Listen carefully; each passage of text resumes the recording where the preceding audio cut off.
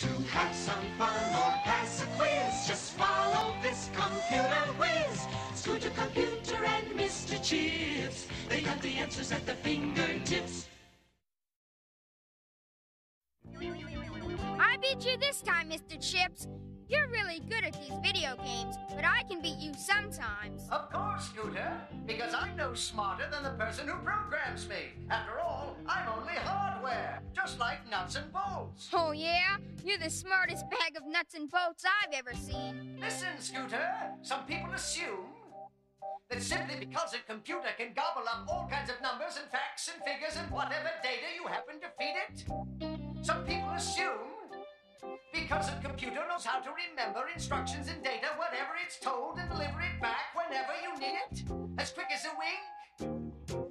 Some people assume a computer can think. You mean you're not really so smart, Mr. Chips? Right, Scooter. I'm not equipped to be smart. I'm not equipped to think. I'm equipped to use software and process information, not to understand it. What software? The instructions you decide to give me. And how do you use software? I use software with my hardware. The terminal keyboard you touch when you want to say hi to me, that's hardware. My video screen when I want to reply to you, that's hardware too. And this complicated equipment crammed inside of me, too tiny for you to see, that's hardware too.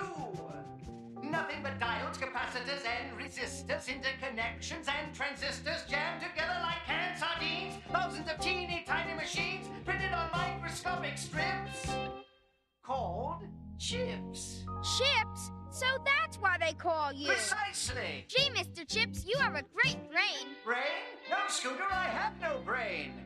Some people assume that simply because I can beat them at math and word games and chess and checkers and fingers and fingers all in the same afternoon. Some people assume because I can shoot off a rocket and chart it and clock it, control it, command it and steer it and land it precisely there on the moon. It's hard to explain. But some people assume I have a brain. Okay, but if you don't have a brain, how can you do so many different things? Because of the different kinds of software people can feed me. Scientists or secretaries, astronauts or accountants, managers or musicians. As long as it's put in a language I can understand, I can store the directions in my chips. I assure you I haven't a brain and I haven't a heart. And my chips would feel no pain if you took me apart. And I'll never know good from bad, or black from white. And I'll never know happy from sad, or wrong from right. I'm nothing but diodes, capacitors, and resistors, interconnections, and transistors jammed together like canned sardines. Thousands of teeny tiny machines printed on microscopic strips called chips.